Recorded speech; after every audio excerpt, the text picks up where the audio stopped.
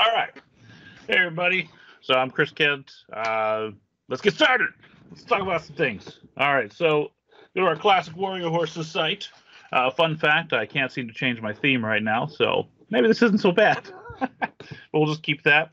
But you know what? Warrior Horses, they use a lot of cool formatting, do a lot of cool stuff, but even they have to have their own IT department for issues tracking and upgrading hardware. So if we go over to the Warrior Horses IT site, all right, over here we can see they've got a nice IT site, and one of the things they're doing, because they didn't want to pay for any other software, they created an issues list right here in their team site. So if we go over to the issues list, we can see here, it's pretty standard, pretty boring issues list, right? You got your issue here, when it was submitted, who it's assigned to, and a status. All right, and one of the things we've seen in the past, which is nice, is being able to take something like the status. Let me bump that up a little bit in size here.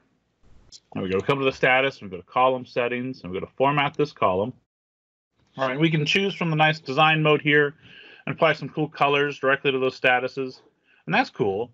But what if we want to do icons, right? So this is pretty straightforward. It's something we've done many times before, and I'm just going to copy and paste a format, and we'll talk about it here. All right, so if I preview that, all I'm doing here is I'm taking a look, right? So the value can be not started, in progress, or resolved. And all I'm doing is this kind of if statement here with the icons, right? Current field not started, then use this icon, otherwise use this icon, and if it's none of those, use this icon. And then do the same thing for the color. That's pretty cool. That's straightforward. And you do something like that, and the PM or your Scrum Master or whoever is really excited. Wow, now I can tell what's going on. But what if they decide to get fancy, which often happens, right?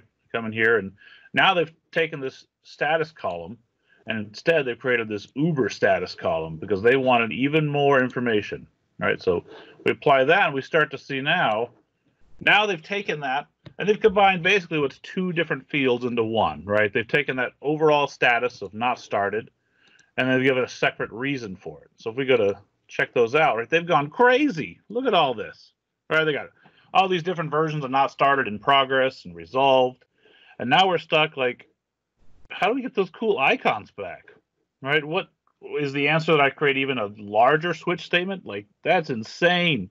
Right, they're only going to go through that. And of course, they're going to add more because, hey, they're PMs, they're Scrum Masters, and that's what they do. All right, so I could go in and, again, modify this format to have lots and lots of if statements for all these different things.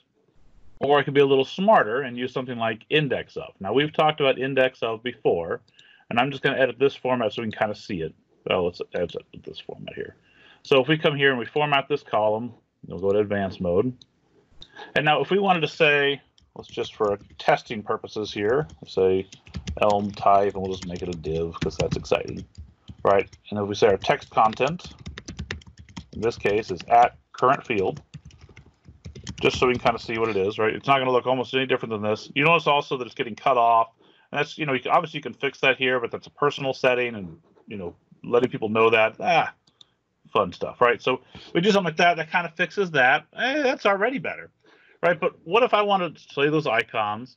I can use a cool formula. So one of the things we've talked about before was this idea of IndexOf, right, where we can actually look at the value and we can inspect it. So we say at current field, we want to look inside there, and we say, what's the index of, say, not started? All right, and so if we do that, preview that guy, you'll start to see, oh, all the not started ones, it says it's 0, and one that doesn't have it are -1s, right? So that's kind of our contains. So we could do a check to see if, if it has the words not started and resolved and done, and we could write something up with that. Or we could say starts with means it have to be at 0. So now we're getting a little smarter. So let's see if we take a look at that as with icons. All right, come here, we can paste this. Preview that. You can see if we look a little bit here, we've actually done this index of current field not started. If it equals 0, in other words, it starts with not started, then we do the same thing we were doing before. Hey, that's all right. And index of is really helpful for inspecting elements, right? So, and we did a whole video about using kind of this contains and the starts with, and there's a few different samples available. And if you go to the YouTube channel, you'll be able to get to those. But what if we want to do something with the actual value, right? This just returns whether it's in there or not, right? So the value is always a number, right? What if I want to be able to do something fancier, right? And if we take a look, right, let's delete that and preview these values. We have something in column common, right? It's got this colon right here. So what if we could find out what's before the colon and what's after the colon and use those values directly? Well, we can, right? So there's an operator. Again, we'll kind of type our silly starter one here, text content. There's an operator called substring, all lowercase like this. So substring, and we're going to say, look inside current field and tell me what's, starting at 0 and ending at 4. So these are indexes of the string. So this is the number of characters, right? So 0 is the first character, 2 is the second character, and so on. All right, so give me the first 4 characters of this thing. All right, just show me that. Now, if we preview that, hey, now we're getting somewhere, but you'll notice that these have different lengths, right? So not started is obviously different than resolved and in progress in terms of length. There is a length function available to you. Don't be confused by it, though. It is not the same as like an len function as you'd expect if you're a developer, but it will tell you how many characters in a string. Instead, it'll just tell you 1 if it's a string or 0 if it's empty. It's really for arrays. So in this case, though, right, I just want to see up to that semicolon. All right, so I can actually combine that index of, right, and I can say look inside current field and tell me where is the colon. And I'm going to use that value as the index I want to go up to. Now when I preview that, wow, hey, I'm starting to extract that value, right? And the same is true if I wanted to say go to the end, right? So now we'll take that out. So I say this, I'm going to say, now the nice thing is you can just put in 100 here because it'll just go past the string. So if I preview that, I did not close that. Let's close that. There we go. Got to get your parentheses right. Let's try that. There we go. Now we start to see I can get the second part of the value, right? I could say +2 to get rid of that.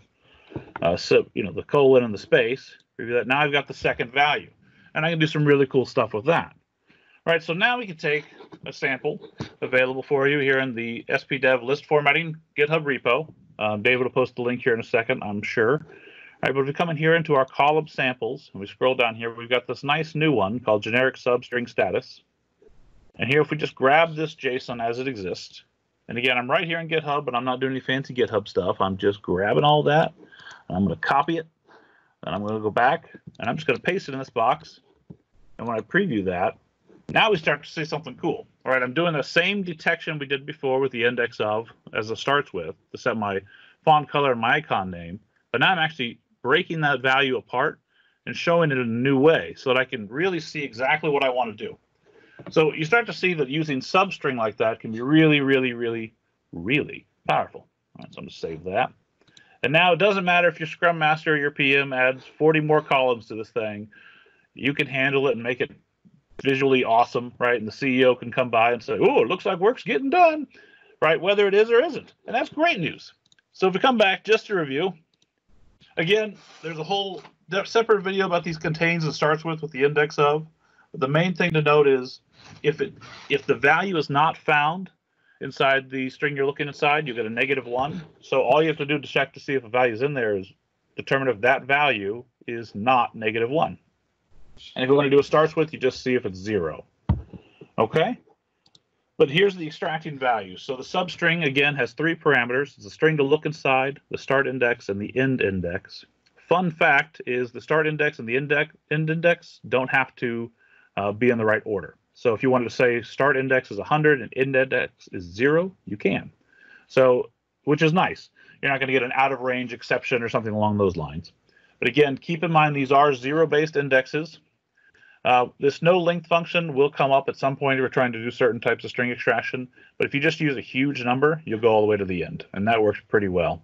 But if you're trying to do something like getting value from the right side, that might be a little more difficult. And again, if you use that index of inside there, you can split a value. I say split in quotes there because it's not true splitting, right? You wouldn't split everywhere where there's a colon. There's also no last index of, right? So there's a couple of things there that would be nice to have, but this is still super awesome and a huge leg up.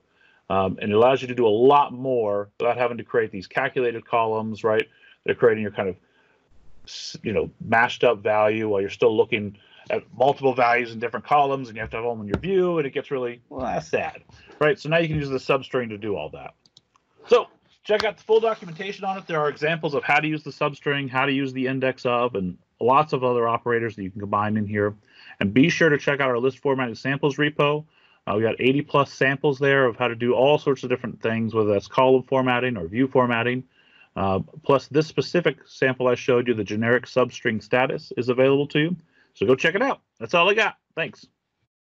Excellent. Thank you, Chris, on that one. Just one note on the GitHub. You run into any any column or view formatting issues, please open up those in the SP Dev Docs. We do have engineering actually watching on those, but if you have issues related to any of these samples, please use SP Dev List formatting. So open up the sample in here. So just make sure that we are on the right location. And Chris is about to actually show the URL of SP Dev Docs, right? Yep.